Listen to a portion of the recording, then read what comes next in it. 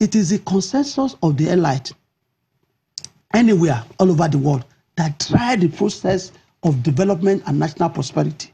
They agree. Not look, before the American Revolution. They agree. Look, even the so-called Industrial Revolution was started by a group of people. They were Christians. Look, if you go and read their history, they were called Puritans. They were the one who led to this so-called Industrial Revolution. They were the one who established Princeton, Yale, Harvard, and all those things. The Barclays Bank. You get the point. So it is not when you say the people. You know, that is why, like I said, that's why John Locke has explained it, that men and women come together in civil society to seek right to life, liberty, and property. And as a result of that, they submit their political sovereignty to a group of people that we call government. Government must be responsible.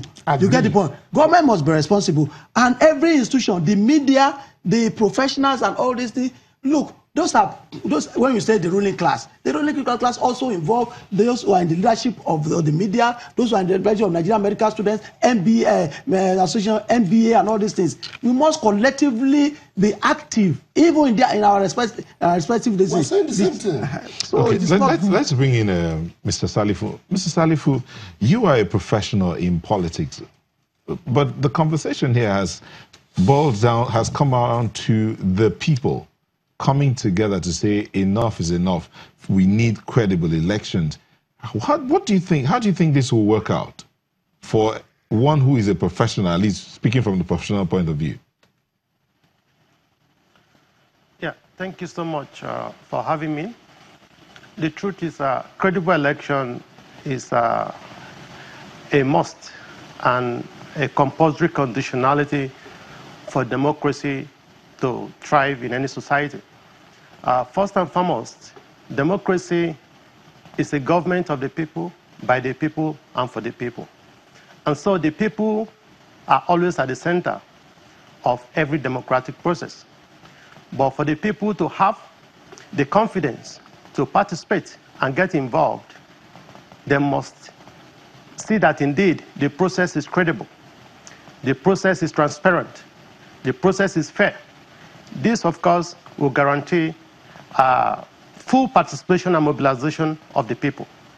INEC, as an institution, has a constitutional responsibility to guarantee, safeguard, and protect that common interest to ensure that everybody is involved in the democratic process.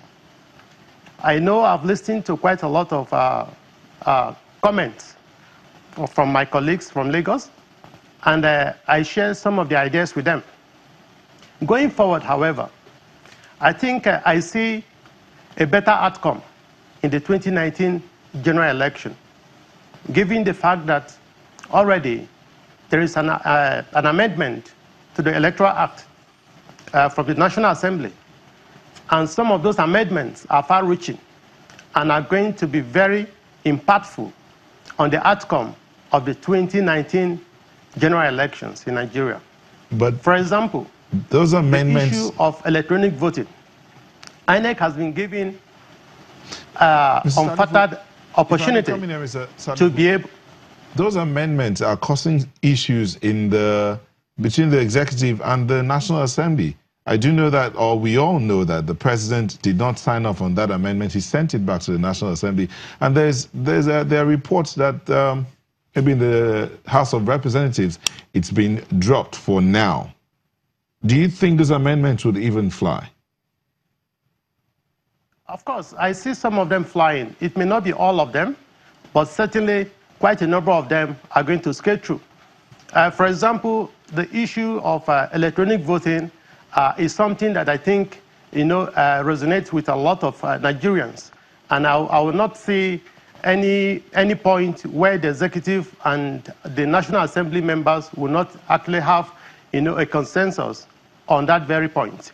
And I equally see a situation where the aspect that talks to the issue of presiding officers at each polling center transmitting results electronically to the collation center being able to scale through as well. These are the flashpoints. These are the key aspects, that exposes our electoral process to rigging and manipulation.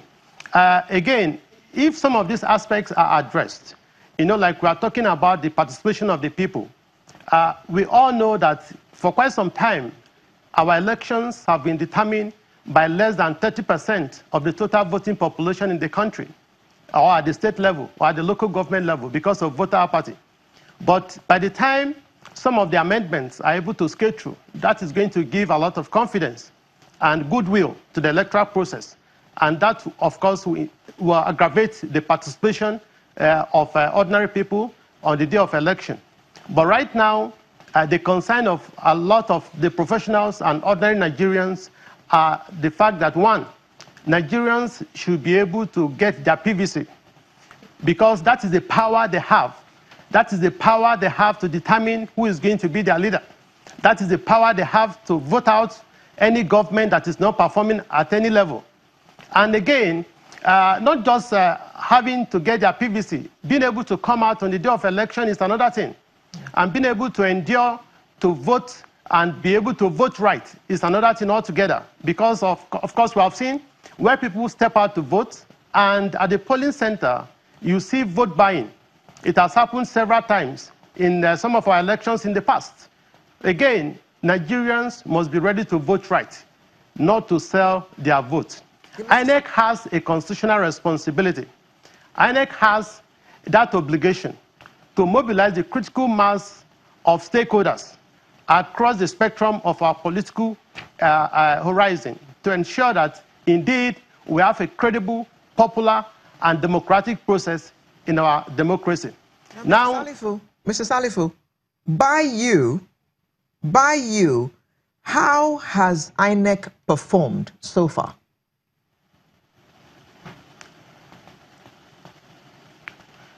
Well, of course, the era of inconclusive elections are over. For some time now, INEC has been able to deliver conclusive elections.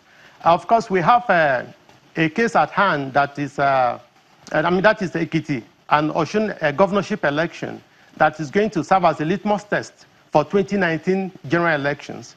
And the way and manner INEC is able to, successfully handle that, these elections will determine how far they can go in conducting the 2019 general elections. I see a situation where INEC will be able to make sure, redeem its image, to guarantee that indeed we have trust, we have credibility, we have acceptability in the outcome of our elections. That over time, Nigerians will not even see any reason to go to court, after elections, because almost all our elections end up in litigations, and that basically is as a result of lack of credibility and transparency in our electoral process.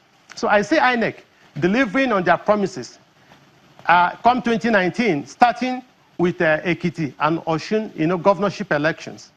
So far, Mr. Salifu, you haven't really answered my question. My question is, by you, how has INEC performed? You're telling me that there's a litmus test coming.